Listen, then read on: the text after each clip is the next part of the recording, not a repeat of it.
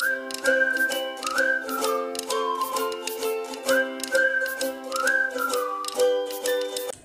guys, Jeremiah with Steps Pressure Washing and More. We're out in Andrew, North Carolina. Heading up to Garner today. We're going to be doing some gutters. Then heading over to Zebulon, where we're going to be washing a house. So we've got the trailer set up. We've got the Hudson float valve working just fine. We have our 24-foot ladder on top, 16-foot Little Giant. Really everything ready to rock and roll. It's about 37 degrees out right now. So we are wearing the puffy coat.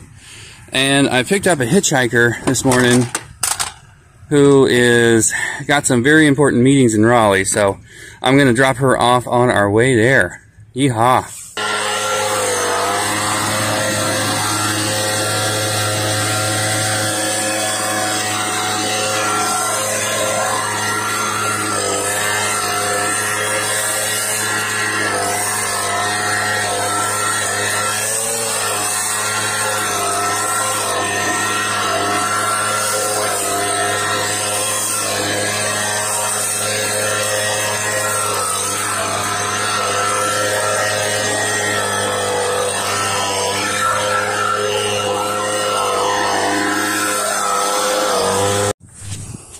Alright, roof blown off, gutters cleaned out, ground cleanup done, and we are just under an hour, so I think after speaking with the customer we're going to hit right about an hour all in all on this one, so heading out to Zebulon next.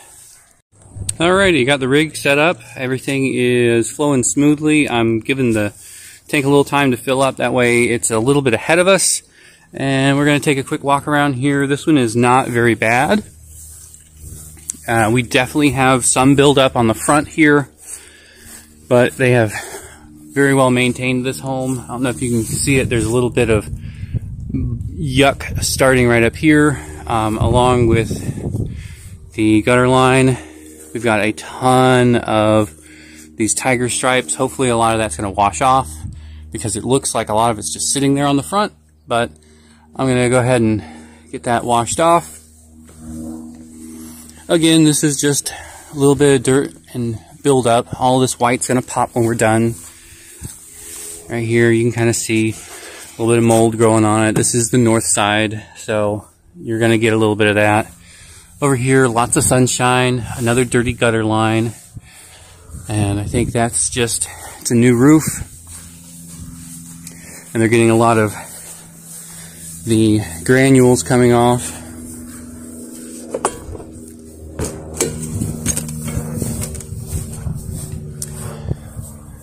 And back here, just a simple, straightforward back of the house, no deck. Easy on, easy off. And again, we've got a lot of stripes here on the back. Not as bad as on the front, but I'll wash that the best I can. And call it a day. So we are back out in Zebulon.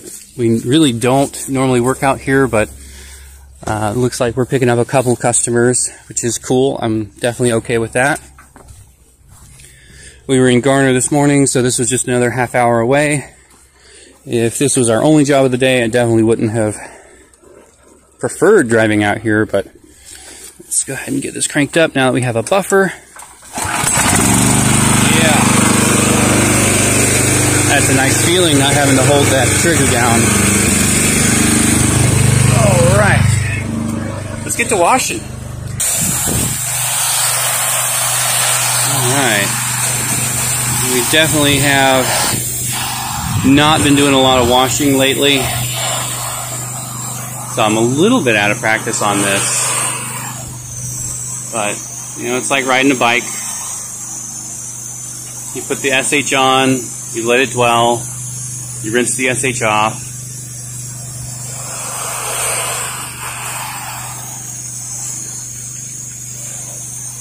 Not rocket science. Holding the camera might be a little bit more rocket science than washing this house up. We are running our standard 1% mix. We've been running that for a couple years now. And it tends to get just about everything we need on a house like this, it's not very dirty. It's going to be more than what we need. But it's just easier to run the same thing every day, every house, because we know this isn't going to kill vegetation. It's not going to flash oxidized siding, because we've been doing it for a while. So, well, I've been doing it for a while, and I know that 1% is where I want to be. I'm going to twist this stream, get it a little tighter. Those of you guys just joining our channel, I use an M5 Duo, where I have the X-Jet M5 Twist as my rinsing tool, the M5 Downstream as my soaper, and I have it on a 3-nozzle J-rod, and that pretty much gets me everywhere I need to be. I can wash and rinse 3-story houses on a nice calm day like what we have today. So hitting this 2-story gutter line is no big deal. If we add a little wind, the M5s definitely aerate a little more than I would like. I know that I could plug the injector barb and get a little less air in that X-Jet, but I really like having the option of downstreaming higher percentages of SH than the 1% that I generally do, and the X-Jet allows me to do that right at the nozzle. So we're going to stick with what we've got going. Yeah, this gunk is coming right off of these gutters and soffits, so.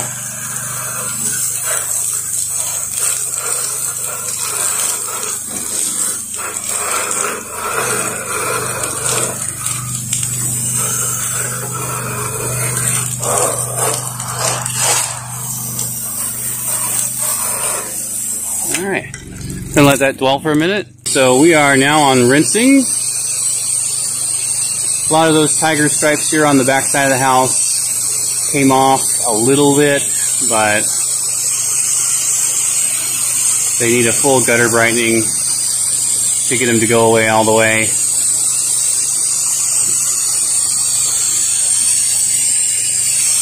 But we at least knocked the gunk off. Just making it look exceptionally bad right now.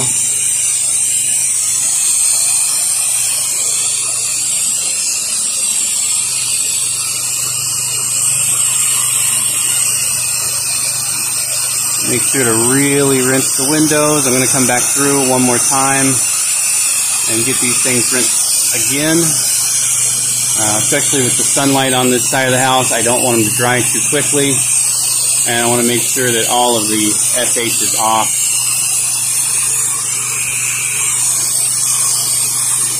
We have done some work for this client before. They have a rental property that we did last January, so I reached out to them and asked if they were looking to get that rental property washed again, and they said no, not yet, but this is their personal home, so I'm very grateful that they've given us the opportunity and continued work, especially during the slow seasons, because it's I know a lot of guys out there will tell you, no, slow season's a myth. You just got to work harder and hustle more, and that may be true, but I still see a huge difference between May and January on effort that has to be made in order to fill up your calendar. And a lot of what we're doing lately is gutters, and that's okay with me. You know, gutters are a very steady income, especially during the fall and winter. It helps us bridge that gap between that late summer and spring when folks are outside in North Carolina. And generally, we will have some folks who have us come out several times a year. Now, what I have found this year is a lot of our customers from last winter and fall who had overflowing gutters were not super interested in getting their gutters cleaned out again this year. So I think some of our customers are not going to be repeat clients. They're going to kind of be as needed. And I kind of knew that just because they weren't super interested in getting on the schedule last time we were there. But hey, that's all right. It's their gutters. We do charge extra for gutters that are impacted and full. So it's kind of their choice how often they want to get it cleaned out and how much they want to pay per cleaning. Alright, well, I'm going to get this side rinsed. We're going to move around to the front and get some of that algae knocked off. Washing the front of the house now. Just trying to get a good saturation on all this algae we got right up here. Here's a little corner of the house that's going to be a little bit difficult to get to, but luckily it is a small area just over here, past my reach, so I'm thinking I can hit that from the driveway.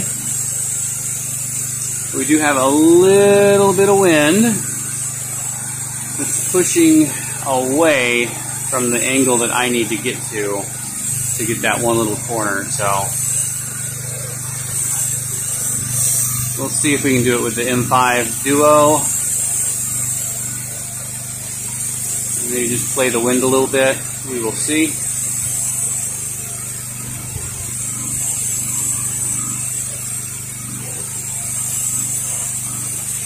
Luckily, it does look like that area gets some sunshine, so it's not super dirty. So I think if I can just get a little bit of spray up there, it'll take care of the little bit of buildup that they have. Again, this house is not super dirty, so it's not going to take leaps and bounds to get it clean. It's definitely not taking more than one coat of our 1% mix, so I'm pretty happy with what we got going on. If it takes a little bit of effort for one little corner, so be it. That's kind of what we sign up for. So here's that one little area. I'm going to try and get from right out here.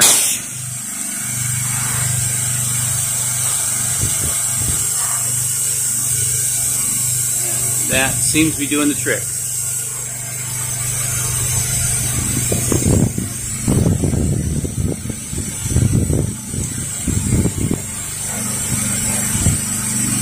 Be able to get the soffits and the gutters from this angle. And I can get the siding from over here. Love it. Alright, I'm going to let all this dwell. And come back, give it a good rinse. Alright, we're on final rinse. And this has been a pretty short day, just two simple projects. The first house we did was just gutter cleaning. We do their house 3 to 4 times a year. And again, their price reflects that. You know, they are on our minimum charge for gutter cleaning because we're out there and it never gets super bad. It's never standing water. They have us come out pretty frequently, and again, this one was a pretty simple, straightforward house wash where the algae was not super built up and it really only required one wash, which is what we're always hoping for. I know I could probably do one wash on some other houses just because I could increase my SH mixture, but I prefer to know what I'm getting is going to be safe for every house. And alright, I'm going to rinse my downstream injector. I went ahead and took the dipstick out of the mix tank. I put it into a little 1 gallon pitcher that I carry around with me, and this is how I flush it out. Just because we have such few washing jobs lately, I always make sure I do this. If I had another job tomorrow, I might not do it, but I want to make sure that we're not corroding and just sitting there.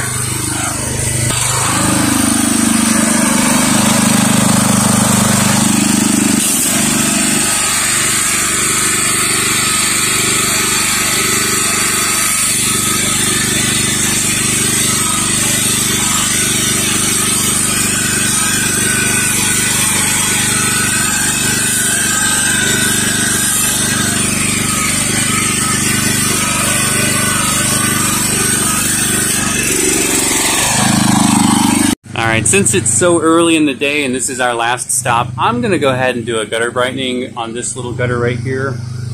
I'm not going to do the whole house, but right here, this is the first thing you see when you walk in, so I'm going to go ahead and just knock that out real quick. So what we have is we have our gutter zap. I have it in a little spray bottle. We've got our salt and pepper brush on an extender reach. And I'm just going to give this a quick spray.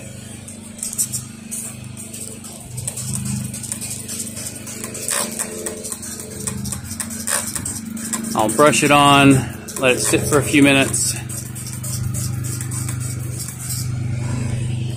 He here is doing small areas at a time. And very light brushing.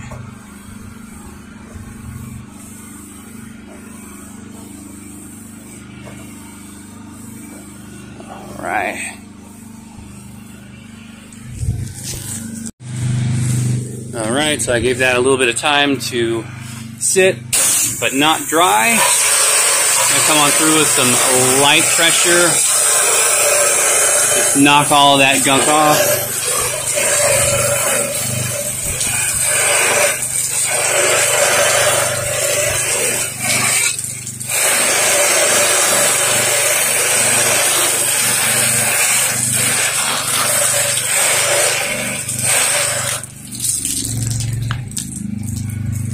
And as you can see, right here, finished product is faded tiger stripes, not gone, but faded. And then you kind of can see that blend over the more defined. So I'm going to get this whole thing scrubbed down and roll out. Alright guys, well that's going to do it for me. I'm going to go ahead and pack everything up and head on home. Gotta go pick up that little munchkin on the way.